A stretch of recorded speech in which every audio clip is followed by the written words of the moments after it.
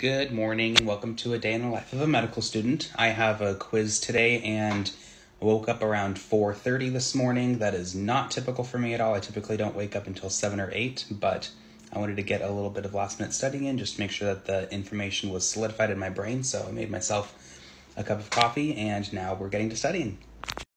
One of the things that I worked on last night is just going through all of the muscles and what they do, where they're innervated by, and then this morning I'm working on just some good clinical correlation questions that could come up for a quiz.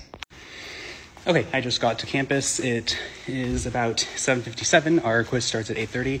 I'm just going to talk to one of our professors just to get some clarification on something before it, and I'll let you know how it goes. Okay, I just finished my quiz, and it went absolutely amazing. I got a 27 out of 30, which is a 90%. I am so proud of myself. And we will have a couple more classes today, so I will just bring you along on that journey and see what I do for the rest of the day. We just finished class. We had 2 classes today. We went over different bone disorders, and then we also did anatomy over bones. And now I'm going to start the pre-work for not next week, which I already did, but the week after, because I want to spend as much time as I can studying for our exam, our practical, both summative exam and final. So that's what I'm going to start doing for the next couple of hours.